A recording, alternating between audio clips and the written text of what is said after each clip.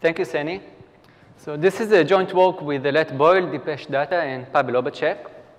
And in this work, we talk about secure multi-party computation. We have a set of parties. They want to compute some task together in a secure manner. We have many classic good protocols that can achieve very impressive goals.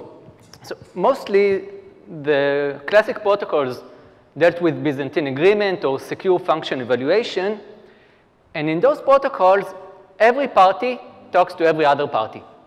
So if you look at the communication graph of the protocol, we have a complete graph. And that's OK if we have a small set of parties. But what happens if we have many parties? What happens if we have a large-scale setting of secure computation? Then, if we have a complete graph, that might be a big overhead for the computation. And a very natural question is, do we actually need this overhead? Maybe we can use a partial communication graph and still compute the function in a secure manner. This is a very old question. Almost since Byzantine agreement came to life in the 80s, people already studied this question. Can we have a partial graph? And the first model that this question was analyzed in is a fixed partial graph. In this model, the communication graph is known ahead of time. So I know which other parties I can talk to. This is fixed ahead of time. And because of it, the corruptions can be a function of the topology of this graph. And in this model, we have a great source for lower bound results. For example, for Byzantine agreement, the connectivity of the graph is linear in the number of the corruptions. So if we have a linear number of corruptions, it's linear in the number of parties.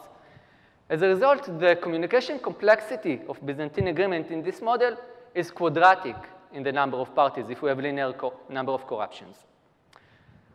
So normally, if we analyze protocols in this setting, we go for weaker notions of correctness and privacy, like almost everywhere agreement or protocols that are exposed to the residual function attack. Another model, which is more recent, is a dynamic graph. In this setting, every party can talk to every other party, but it only chooses who to talk to dynamically during the protocol. And this model is managed to overcome many of the low bounds in the fixed graph setting. So for example, we know how to have Byzantine agreement with a linear communication complexity up to polylog factors. And we have scalable protocols, or protocols where every party only talks to sublinear many other parties, even to polylog many other parties. So again, just to compare between these two models, where in the fixed graph, most of the results are lower bounds. In the dynamic setting, we actually get good things. We get many upper bounds. And the fixed graph has been studied since the 80s. It's well studied. That's not the case with the dynamic setting. In this setting, we don't understand it that well. And that's what we try to contribute in this work, to have a better understanding of this model. So the main question we have in mind, what are the properties from the graph that are necessary for running a secure protocol? If we look at how previous works look at this question, the goal in prior works was to start with a protocol and to think what kind of properties we want from this protocol. For example, low communication complexity, low locality. To get this protocol, we need a partial graph. So this is kind of a side effect of what we want. In this work, we look at more broad of a question, and we have a foundational study of the dynamic graph model. And we have a framework to analyze various graph properties. And for example, locality, and since we have low locality, we know that we can overcome the connectivity lower bound. And somehow, a very natural next step to see whether we actually need expansion in the protocol or not. But this one can be used to analyze many, many, many other graph properties. So what's an expander? Informally speaking, it's a potentially sparse graph that has a very strong connectivity properties. And all of the protocols that we know from the literature actually induce a communication graph which is an expander. So if we go back to the classic protocols, it's a complete graph. If you look at the more recent protocols with sublinear locality, it's in a very, very strong way, they induce an expander. So for example, if every party randomly chooses who its sets of neighbors is going to be, so which other parties it will send messages to, and which other parties it will listen to, will get an expander. So a bit more formally, I think that's the only technical slide I have. So if it's too early in the morning, you can close your eyes and it will be okay for the rest of the talk. But just what kind of expansion we're looking at, so we look at edge expansion. If we have a graph of n nodes, then we look for every subset of nodes at the ratio between number of edges going outside of the set to the size of the set. Then we look at all of the sufficiently small sets and look at the minimal such value. And if when the number of nodes grows, we can bound this value from below by some positive constant, we say that the family of graph is an expander.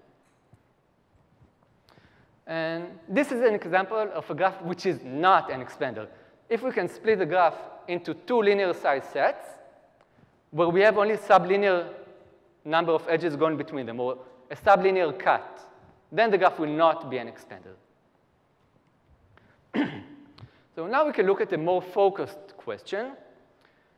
Must the communication graph of a secure protocol that tolerates a linear number of corruptions be an expander? Like everything in life, the answer is, it depends. So the main results we have in the paper are, first we show an upper bound. We show that there is a very large class of protocols that the communication graph is not an expander in a very, very strong sense. Those upper bounds work in the PKI model, so we need some form of trusted setup. And we show it in very different models. So static corruptions, adaptive corruptions, information theoretic protocols or computational, with or without small locality. On the other hand, we also show a lower bound. So we show that in some settings, namely if we don't have setup and if we have adaptive corruptions, there are functions that any protocol that securely realizes them must induce an expander. And that's what I'm going to talk about during the rest of the talk. First the upper bound, then a bit on the lower bound. So let's get started.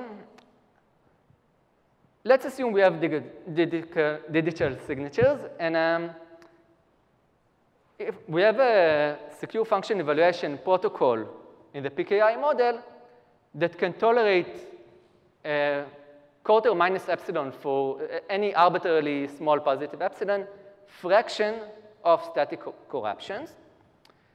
And the communication graph of this protocol is not an expander. And the high level of the protocol is as follows. So let's, for simplicity, assume we have an even number of parties. We have 2m parties. We split the party sets into two linear size sets, p1 to pm and pm plus 1 to p2m. The left side of the parties invokes some kind of ideal functionality or a trusted party. The parties give their inputs to this party, and this trusted party elects two polylogarithmic committees, one on the left, one on the right. And it tells the left committee what are these two committees. It signs, using the signatures, it signs the identities of the committees. And it also secret shares all of the left side inputs and give the committee shares of those inputs. Next, we have a bridge. The left committee transfers the secret shares to the right committee. Now, the right committee doesn't know that they were a committee, that they were elected to be a committee. But that's where the public key infrastructure comes into play. So because the identity of the committee members are signed, they can verify that they were indeed elected. And using the PKI, we can avoid all kinds of flooding attack of the adversary. Next, the right-hand side invokes a trusted party. Everybody gives their input, but also the committee gives the shares they received. This trusted party can now reconstruct the values and compute the function and give the output to all of the right-hand side. Now, the left side needs to know it, so we have another bridge. The right committee gives the output back to the left committee. And now we have another trusted party that is only used to distribute the output among the left committee. So we do have this layout of a graph where we have two linear size sets, but we have a polylogarithmic cut. So in a very, very strong sense, this is not an expander. But we still need to instantiate those trusted parties. And using different protocols, we get different results. So if we use the BMR protocol, we get the statement I gave at the beginning about static corruptions and computational security. But if we use the protocol of Boyle et al. Of Chandran et al., we can get polylogarithmic locality and not a graph which is not an expander. And also, since we only use PKI for setup, we can use information theoretic PKI and get information theoretic protocols. Now, we didn't have an information theoretic protocols with polylogarithmic locality, so as a side contribution, we actually had an information theoretic analog of the BGT protocol that gave us this corollary. But that's all nice, but we have committees. What about adaptive adversaries? It's a very, very nice result, but it doesn't seem to hold against strong adversaries. So what goes wrong if we look at adaptive corruptions? So first, the adversary can see the communication if we only use private channels, let's say. And there's no way to go around this problem. So what we do is we use the same ideas from Chandran et al., and we use the hidden channels. So if two honest parties communicate, the adversary doesn't know about it. And this is inherent if we want to have adaptive corruptions and low locality or sublinear cuts. So that's OK. That's, we can live with. But still, we have committees. If the adversary learns the committee, he can corrupt all of them. But what if he doesn't have the ability to learn the identity of the committee? What if each committee member only learns whether he is in the committee or not? He doesn't know who else is in the committee. Then the adversary, if he corrupts a party on the left side committee, he will learn the corresponding partner on the right-hand side, and vice versa. So that reduces the threshold of corruptions by half. But we still get security against adaptive corruptions if we adjust the ideal functionalities appropriately. So now we can actually get corollaries that also hold for adaptive corruptions. So in the computational setting, we can even get polylogarithmic locality and adaptive corruptions and protocols which are not an expander. And we can also use the information theoretic protocols which are adaptively secure and get information theoretic protocols which hold against adaptive corruptions and are not an expander. So that was about the upper bound. Now, the lower bound. Sometimes protocols not only must be an expander, but we show that they cannot have any sublinear cut in the graph. So when you start to think about it, we have a linear number of corruptions. We are guaranteed that the graph will have a sublinear cut. Isn't it trivial? Why won't we simply corrupt the cut? It's adaptive corruptions. So if you think about it a bit longer, there are some subtleties that come into play. So first, the graph is dynamic. We don't know where the cut is going to be. But not only that, let's say that we do identify the location of the cut. Maybe one side of the cut is fully corrupt by corrupting the bridge parties. Maybe we can corrupt all of, we will have to corrupt all of them, and that won't give us any contradiction. If we want to show an attack, what we need is two honest parties that we can isolate on both sides of the sublinear cut. Maybe we can guess where the cut is going to be. Nah, there are exponentially many options that won't really work. What if we wait until we identify where the graph is? We'll start to see how the communication forms, and only then we'll corrupt the sublinear cut. We can do that, but information might have already gone through. So again, we'll corrupt the cut, but we won't get a separation between the honest parties. So when you start to think about it, that becomes a very subtle attack. The approach we take is that we gradually learn how the graph is being formed, but we block all of the information flow during this time where we learn until we identify where the sublinear cut is going to be, and only then we cannot block the information flow forever, and only then information starts to propagate. But to carry out this attack, we need to have multiple adversarial strategies, and we have to analyze the information flow. So we have a lot of information theoretic arguments, and we use graph theoretic arguments. So it's a very nice attack. I encourage you to read it, but I won't have time now to go over it. But just a statement. So the setting that we're looking at is adaptive corruptions. We don't have setup. And we have private channel, like the standard private channel, where the adversary can't see honest-to-honest communication. And these two properties, the no setup and private channels, are different than the upper bound we have for adaptive corruptions. We look at parallel broadcast or interactive consistency as the function that we're attacking. So this is a function where we don't even need privacy. We only attack correctness. In this function, every party has a value, and it broadcasts this value. And the output is a vector of values where if the ith party is honest, the ith coordinate will be its input.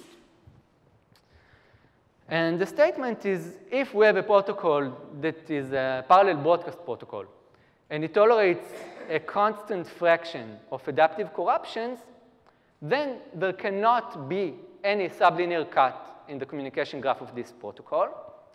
And in particular, the graph must be an expander. And we'll hope to have the full version on the ePrint soon, so you can actually see the beauty of this attack. To summarize, we initiate a foundational study of the dynamic graph model. We have an upper bound where we show a protocol that in a very, very strong sense is not an expander. And we show a setting where every protocol that instantiates some function must induce an expander. But that leads us to some interesting open questions. So first, we have a gap between the upper and lower bounds. We need to close this gap. So in the upper bounds, we have trusted setup. We have hidden communication channels for adaptive corruptions. Whereas on the lower bounds, we don't have setup. We need visible channels, yet private. So to close the gap is an interesting question. Another natural question is what other graph properties are interested to be analyzed? So I'd be happy to talk to people about other interesting graph properties that we can analyze using this framework. And finally, we have a new connection between graph theory and secure computation. So maybe the fact that we must have expansion can give us some new lower bounds on communication complexity. So there are many nice things that we can analyze now using this framework. And here I'll conclude, so thank you.